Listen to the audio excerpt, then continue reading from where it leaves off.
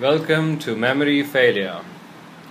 The topic of our discussion today is hairy cell leukemia.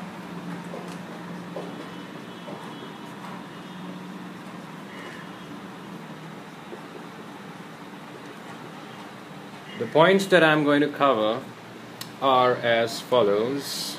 Point number 1. Hairy cell leukemia is associated with hairy cells. Not too exciting. Everyone knows that hairy cell leukemia is associated with hairy cells. Point number 2.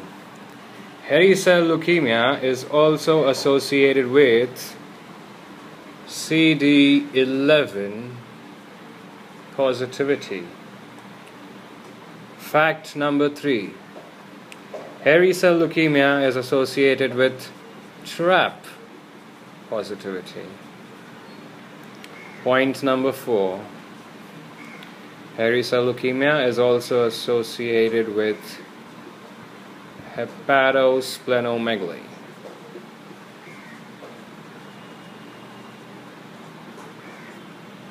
Fact number 5. There is an association with bone marrow fibrosis. Fact number 6. It's associated with cytopenia. So take a good look. These are the points that I'm going to cover. So now let's begin. Imagine a lymphocyte. It's not a very happy lymphocyte because he is trapped, imprisoned. Imagine these are vertical bars of a prison and this lymphocyte is trapped inside. And imagine that his hair is well kept, neat and tidy. And he's trapped or imprisoned inside the bone marrow and the spleen. Take a good look. Now, since it's not too happy being trapped inside, it's going to try to come out, to break through, to break out. So here it is, trying to squeeze its way out of its prison.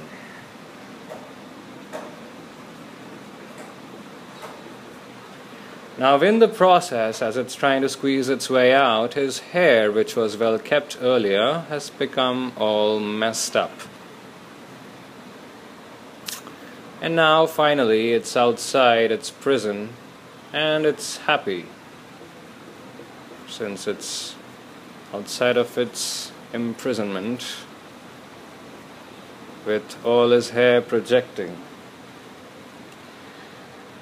So here's the first point, the hairy projections.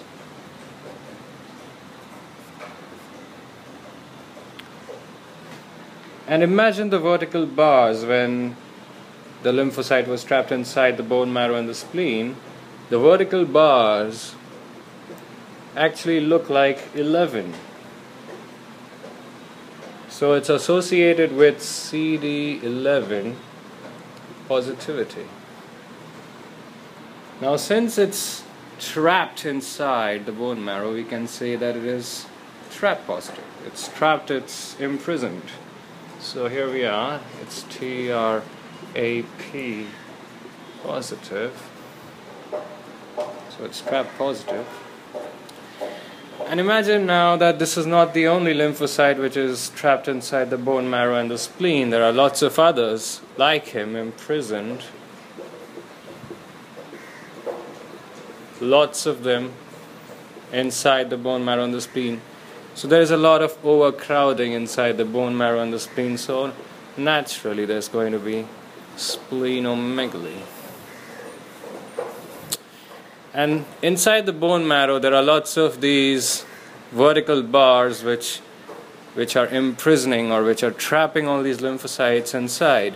So these vertical bars, you can imagine them to be fibers. Actually, they are the fibers, and these fibers are the vertical bars, and so you have fibrosis.